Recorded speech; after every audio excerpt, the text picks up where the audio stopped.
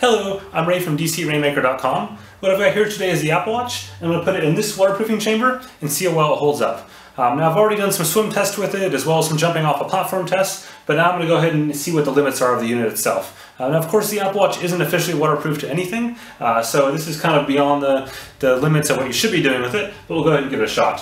What I've got here is a custom designed chamber. It's about filled halfway with water. I'll put on this top and put the Apple Watch inside. And then I've got a completely automated system that will use the compressor that's down here to automate the test. And it's about a 7 to 10 minute long test, and it's going to take it to 50 meters. I was going to do 25 meters, but honestly I'm just too lazy to reprogram the test I already have that I use for other watches. So in this case we're going to go for broke and see what happens. Let's go ahead and get inside the unit, or inside the chamber.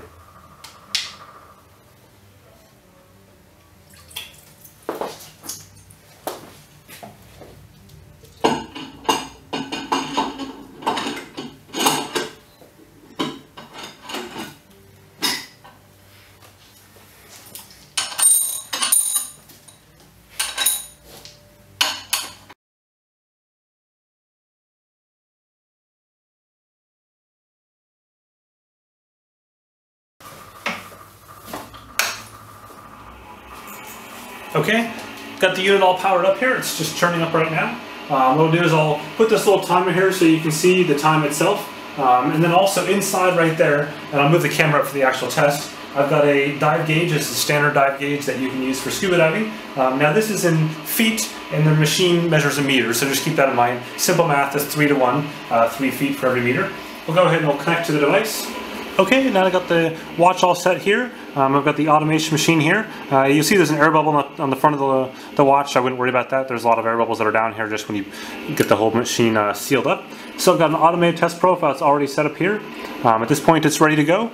Remember the dive gauge is there and it's in feet, whereas this is in meters over there. So let's go ahead and get things started.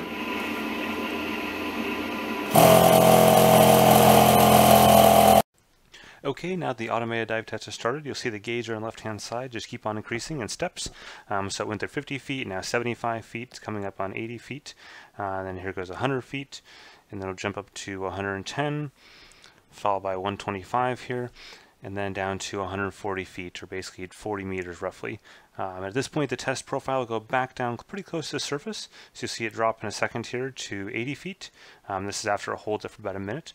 80 feet and then down to 50 feet before it'll drop back or increase in depth all the way back down to 140 feet or 40 meters again. The entire test process takes about 8 minutes long. You're watching a fairly abbreviated version here. So there we go again, back down to 140 feet, and we're holding again for another minute. And then finally at the end of this, we'll go ahead and in basically 2 increments all the way back down, release the pressure there. You can see it dropping, continuing to drop, first again to 80, and then we'll go down to 40 and just let it continue on to finish up and zero out and remove all the pressure from the chamber. Okay, looks like the test completed successfully, at least from an automation standpoint. Now, of course, we won't know the results until we get the watch out of the chamber. So I'm going to go ahead and get that done.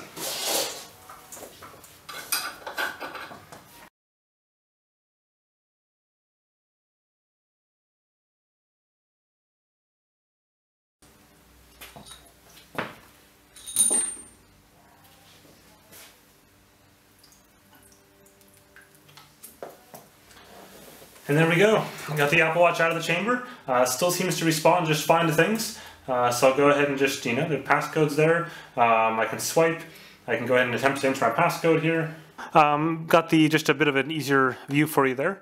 So I can go ahead and I can swipe, no problems at all. Everything's working. I can press the button there. I can zoom in and out. No issues with that either. So this button works as well. Brings up contacts, so no problems there. So things seem to be working just fine. I'm not seeing any real issues, any follow-up from this. Certainly nothing that's broken on the unit that I can see. Obviously I'll keep an eye on them for the next little bit, but so far so good. Thanks for watching. Keep an eye on the channel over the next few days for more Apple Watch related videos.